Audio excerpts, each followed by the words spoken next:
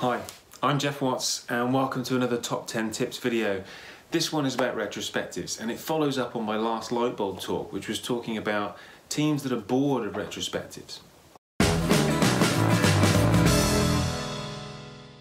I gave you a few ideas for what to do there, but here this is just my general top 10 tips for re-energizing any retrospective with any team.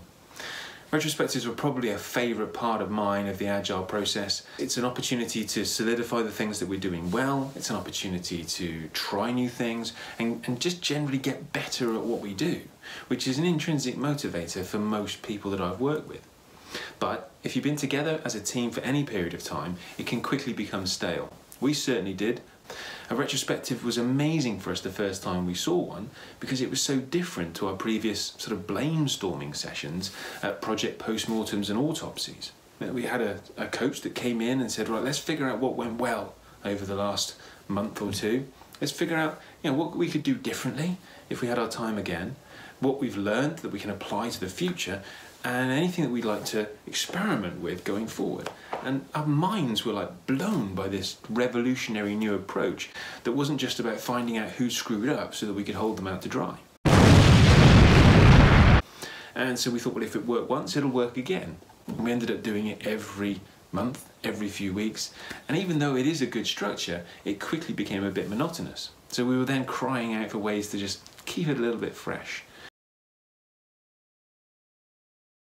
And we've seen that same pattern in a lot of the teams that I've worked with since in different places. So here's a few tips to help you just keep the energy in your retrospectives. They're not in a traditional 10 to 1 order because they're all differently valuable in different circumstances. The first tip is to get a good venue. Now, almost doesn't matter where the new venue is, because wherever you go that's different to where you are at the moment will give you a new type of energy, a new dynamic. But in general, somewhere with high ceilings increases creativity, with lots of natural light, so big windows all around, that helps with the creative process, with a different type of energy in the room.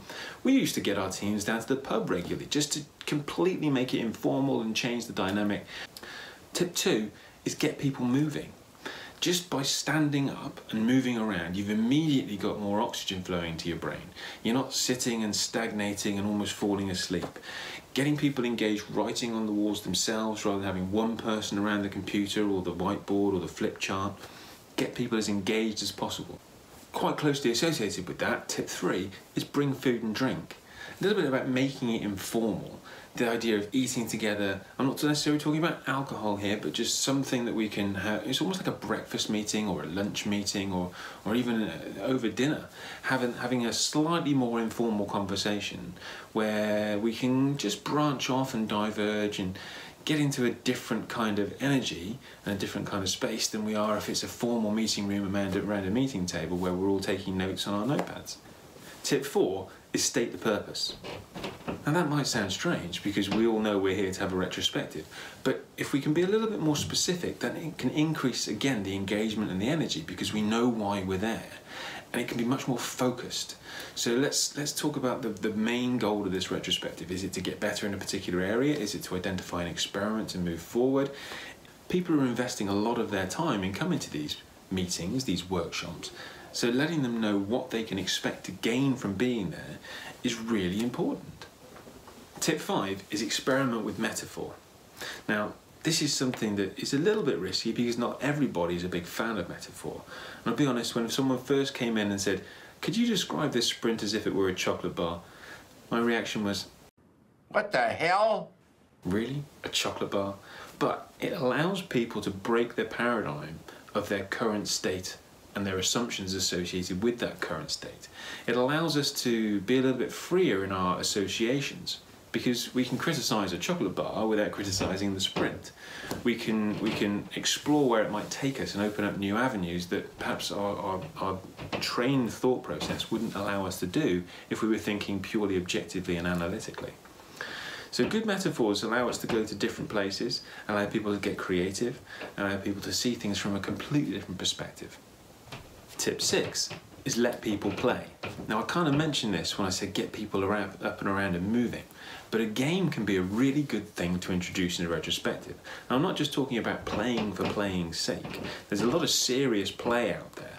There's a lot of opportunities to introduce a simulation, an actual agile game that has a big potential learning point. Tasty Cupcakes is a great place to start to find some of those games. But it's another good way of engaging people and allowing people to be a little bit freer in their expression and their explanation without being too worried about being direct at the actual sprint or perhaps their colleagues. Tip 7 is encourage healthy conflict. Now that might sound a bit strange as well, because we don't really want a fight in a retrospective, but equally it shouldn't just be a case of us patting each other on the back. There's a good reason for actually having an appreciation session, telling each other how we've helped each other and what we appreciate about each other. But equally, we should be critically evaluating our options. We should be challenging each other. We should be taking our opportunity to push each other to improve as individuals and as a team. And we can only do that if we feel safe enough to have healthy conflict. And that has to be well facilitated. I've got one video on that, and I'm going to do a couple more in the future, so keep an eye for those.